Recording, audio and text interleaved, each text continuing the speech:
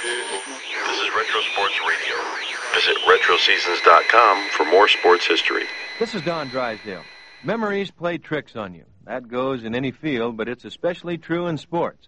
Somehow, the big plays get even bigger, and the average plays are forgotten. Today, I'll tell you about a basketball star who made one shot that overshadowed his entire career. This program is brought to you as a public service of this station on behalf of your local Army recruiter. Today's Army offers you the chance to live in Europe, and they'll guarantee it in writing before you enlist. See your local Army representative for details. Now, today's story. It's about a great basketball player for the Rhode Island Rams, Ernie Calverley. On March 15, 1946, Ernie made his way into basketball records. Not because he was an outstanding player and the team leader, but because of one shot. On that particular night, the Rams were playing Bowling Green in the National Invitational Tournament at Madison Square Garden. And the 20,000 fans in the Garden saw a fabulous game. The lead changed hands 12 times. Bowling Green was big and controlled the backboards.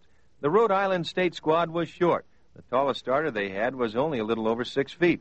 But they were very fast and punished the taller squad with continuous running and fast breaks. Each team would lead for a little while, and then the other. The game was tied 20 times. With 1 minute left to go, Calverley's Rams were trailing 72-70. Ernie took the pass, putting the ball into play, and broke down the sidelines. He worked in and out, faked his way under the Bowling Green basket, and scored to tie the game.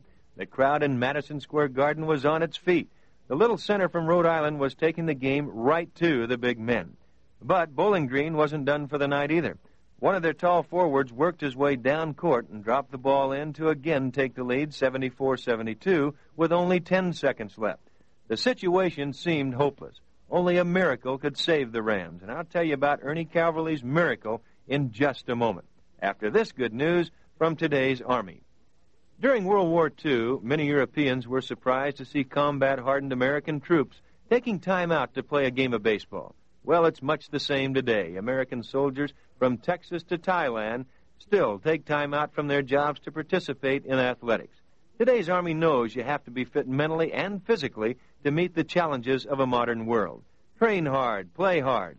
See your Army representative and join the people who've joined the Army. Now back to our story. It's about Ernie Calverley and his Rhode Island State Rams of 1946. They were playing Bowling Green of Ohio in the National Invitational in Madison Square Garden. With 10 seconds left in the game, Bowling Green led 74-72. To tie it, the Rams would have to put the ball in under their own basket and move it a full court length against men that were a foot taller than they were. The little Rams were clearly the underdog favorites, but victory seemed impossible. As the crowd stood up for the final 10 seconds of the game, it grew deathly quiet. Everyone was holding their breath to see if Rhode Island could catch up. Maybe someone would foul. Maybe a miracle would happen. Well, a miracle did happen. As each team jockeyed for position, Ernie Calverley broke away from the defenders and raced for his own basket. It seemed even sillier than the opening tip-off, which matched him with a 7-foot giant.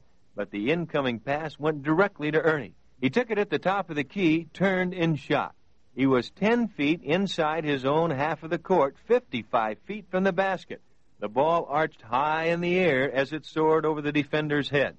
It slammed into the backboard at the far end of the court, bounced down toward the basket, and rattled through as the buzzer sounded.